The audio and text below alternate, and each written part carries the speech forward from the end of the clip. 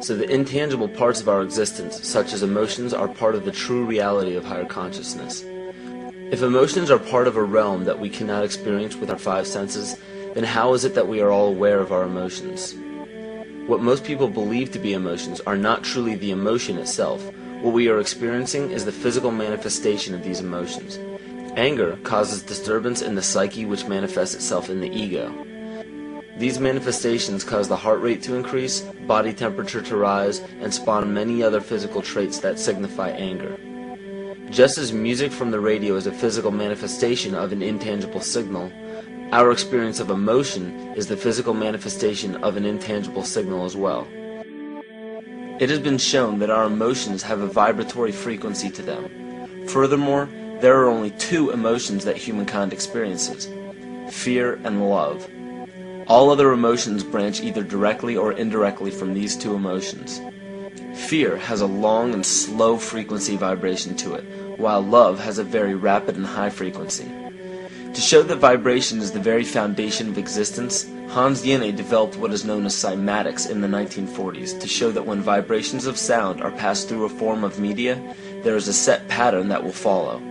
When the frequency increases, the media develops into a more complex pattern.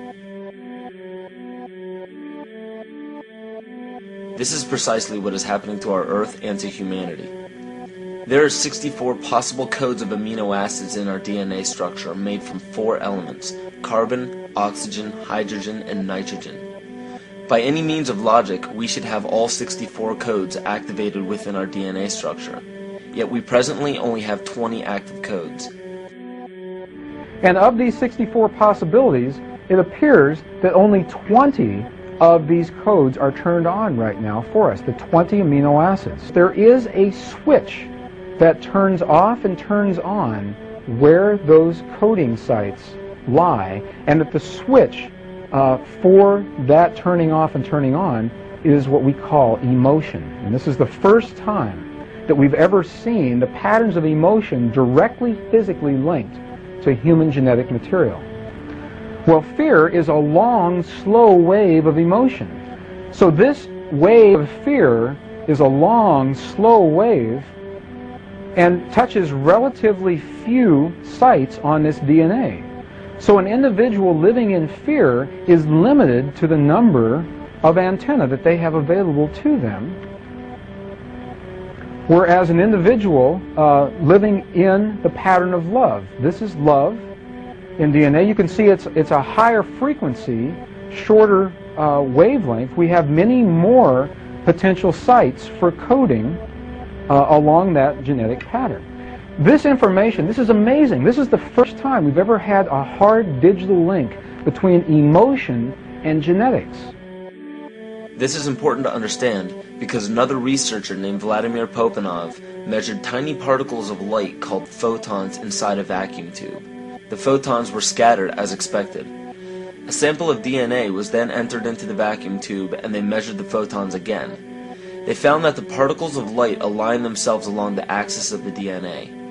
Then, as they removed the DNA sample, the photons remained aligned to the same form of the DNA even though no DNA was present. This is what is known as the phantom DNA experiment. Science has now bridged a very important gap between physical and ethereal, or spiritual. Our emotions directly affect the structure of our DNA, which directly shapes the physical world we experience every day. So the messages left by the ancients that we've explained here were more than just prophecies about a one-world government or a new world order.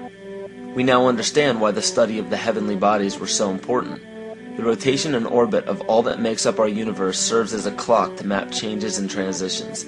This helped the ancients understand that the change of the heavenly bodies were a mirror to the changes of all existence.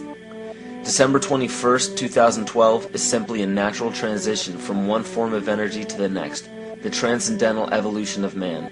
This date is what's known as 0 point. Our sun, as well as our planet Earth, is losing its magnetic field as the Earth is slowing in its rotation.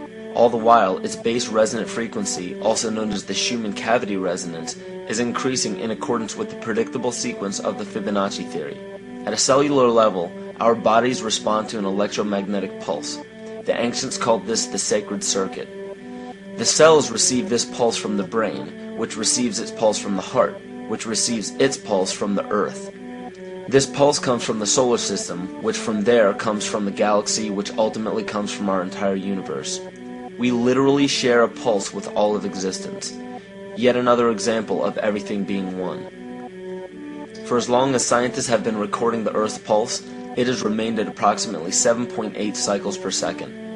This was a constant fixed number until 1986 into 1987.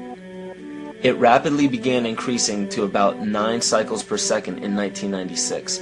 So in one decade, it increased by about 2 cycles per second. By 2012, this pulse will be right around 13 cycles per second, just as the Fibonacci theory indicates.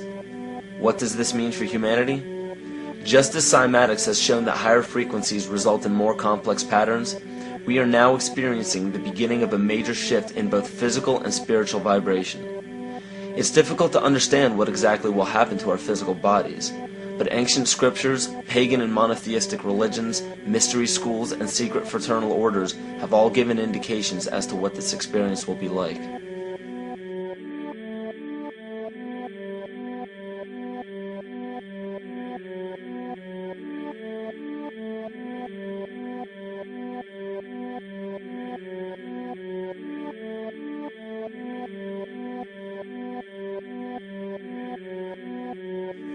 This will be the shift of the ages, the transcendental period of monumental changes to humanity.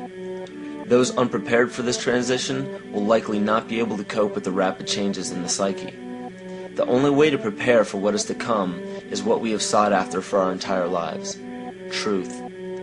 Not the truth about governments, commerce, religions, terrorism, or anything external, but the truth within ourselves, within our psyche and our shadow self.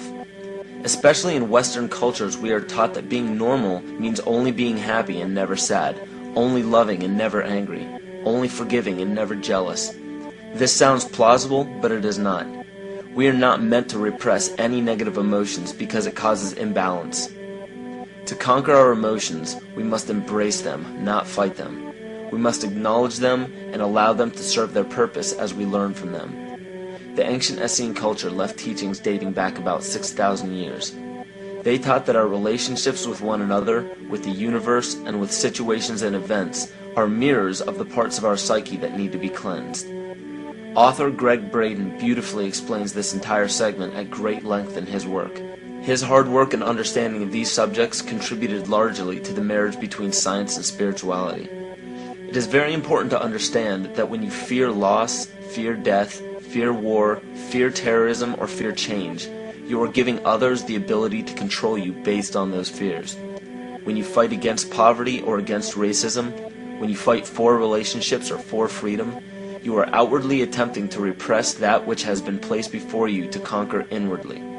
These situations are mirrors of our fears. This is why it is important to love and only love. Love those who stand with you, but especially those who stand against you. Don't look at your fears as a threat. Rather understand that this material world is only a physical manifestation of either the love or fear in your consciousness. It's as plain as day. All you need to conquer in your life is in your face. If you want to understand what your true inner fears are, analyze your ambitions and your inhibitions. Everything explained here about the esoteric agenda of the elite few at the very top is nothing to fear. They have been at work for thousands of years behind the scenes to manipulate humanity, and it has worked. Until now. It's very easy for any system of thought, religious or otherwise, that comes along. It's very easy to play on that, to play on our insecurities, to assure us all is well, we'll all be taken care of. We lap that up. So don't blame religion. Blame our own insecurities, which has allowed religion to flourish, and which has allowed so many systems of thought that are disempowering to flourish throughout human history. That's why we can't get out of it.